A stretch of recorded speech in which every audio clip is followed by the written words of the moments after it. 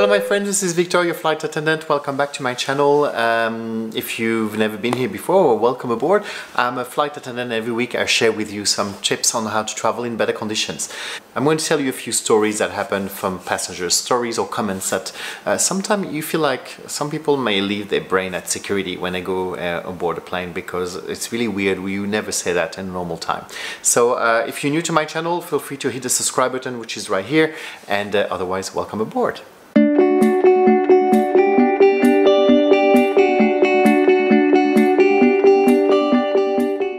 Over the last few weeks, I've been helping my friends who work in customer relations, so mostly people who are emailing us and then from complaints or compliments. Usually they don't send compliments so often, but telling us what went wrong with their journey, and we'll investigate and then we'll see what happened and get back to them. And I received two really strange emails. The first one is around the safety card. If you've never been on a plane, you will find in your seat pocket a laminated card. We've got all these safety instructions. So how to put an oxygen mask, where's your life jacket, how to put it on, that your seatbelt needs to be fastened for takeoff, landing, turbulence, etc. Just basic stuff. On ours, we also have a flight attendant, which is just posing, and it's a drawing. It's most of the time for many airlines, it's just a drawing, it's not a real person. So ours look like that. It's not this one exactly, because I'm not saying which airline I work on, but it's quite similar. So we got someone complaining that his drawing of a flight attendant, again it's a drawing, is too skinny and promotes anorexia. Really, it is a drawing and it's quite general, and we don't talk about food at any time. So I completely appreciate that anorexia is a big issue and impact the life of many people, but it is a drawing. Would you complain to Disneyland because Mickey Mouse got big ears and people who've got big ears feel like bad around that?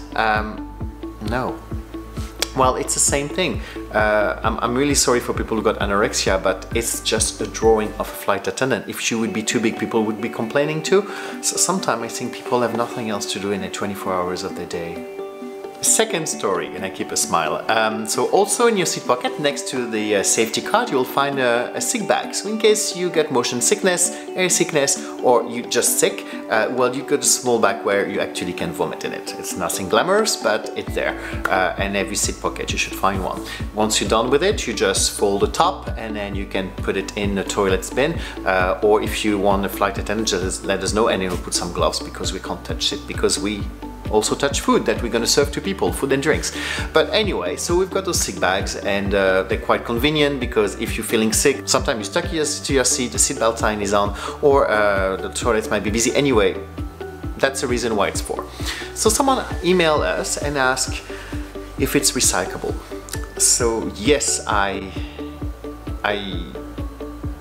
very happy that people have concern about how much recycling we can do on board, and we go with local laws where we land, if something can be recyclable or not. We are aware we use a lot of plastic, because a plastic cutlery is much lighter than metal cutlery, so there's a saving done in fuel, but on the other hand there's more plastic, so we try to recycle it. Anyway, that's a different subject. But the sick bag, why would you like to recycle a seat bag?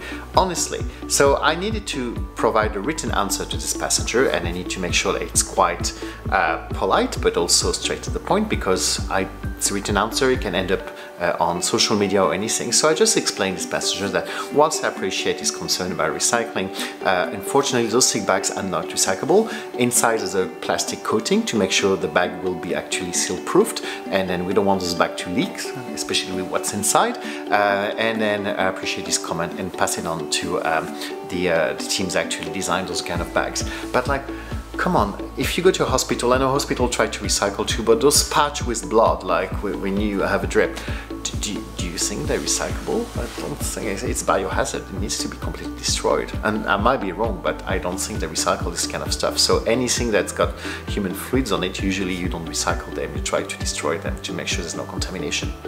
Anyway, that was second story. Third story. So we are on the flight. We're flying from Singapore back home. It's actually a day flight. It's quite a long flight. It was a second meal service, so it was a dinner, and I was serving, and we had a choice of a chicken curry or a beef casserole. Good evening, what would you like for dinner tonight? I can offer you the chicken curry or the beef casserole. I'll have the chicken curry, please. Chicken curry, certainly. But one question is the chicken curry made by Indian people? So at this stage, I think I misunderstood. The chicken curry is an Indian recipe to begin with, so while its origin is Indian, it's probably been changed so the flavor will suit more passengers on board, but... No, not the recipe, the actual curry, is it made by Indian people? Because if it's the case, I'm not eating it. I don't know what to say, because she actually says she doesn't eat anything that's made by someone who is Indian. So I have to be very careful, because whatever I say is going to get back to me. So here's my answer. Well, while I can't guarantee this kind of thing because I don't know who's working in a catering company, but there's a few people that are involved in making a meal. There's someone's going to make the rice, someone's going to make the chicken, someone's going to make the sauce, someone's going to assemble the pieces together. So I can't guarantee that. I can instead offer you the beef casserole, even though I can't guarantee it's not an Indian recipe. So maybe less changes that Indian people have been involved in the process. Would you like this one instead? I was horrified.